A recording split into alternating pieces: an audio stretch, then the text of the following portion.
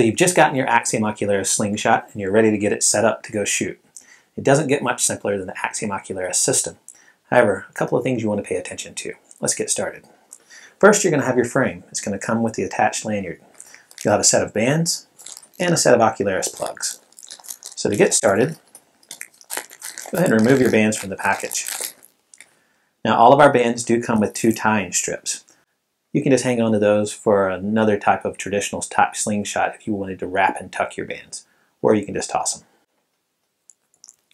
Now of course you want to make sure you tune your bands. Double check your owner's manual to learn how to do that, or visit simpleshot.academy to learn how to tune your bands to your draw length.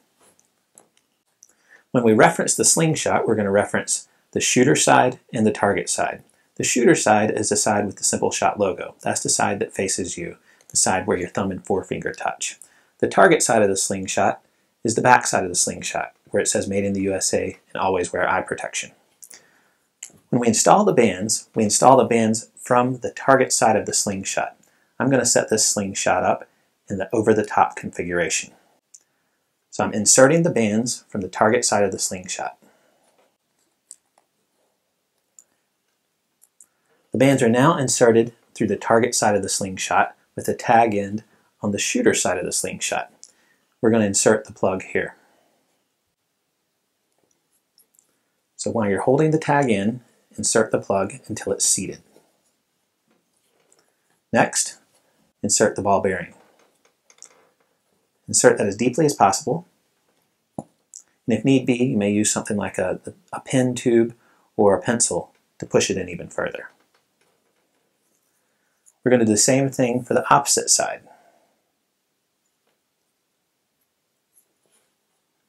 Insert from the target side of the slingshot, fold over the tag end on the shooter side of the slingshot, and insert the plug.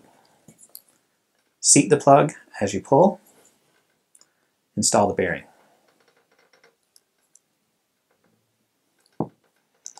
Alright, now you are attached and ready to shoot.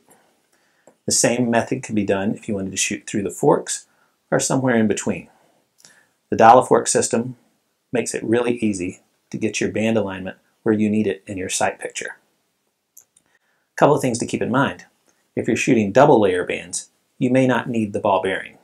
If you're shooting very thin bands, such as TheraBand Blue or TheraBand Black, you may need to use a larger bearing or make sure the bearing is inserted deeper.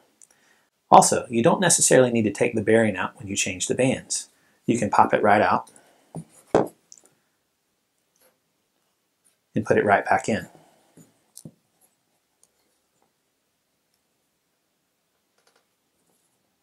Now here's a trick.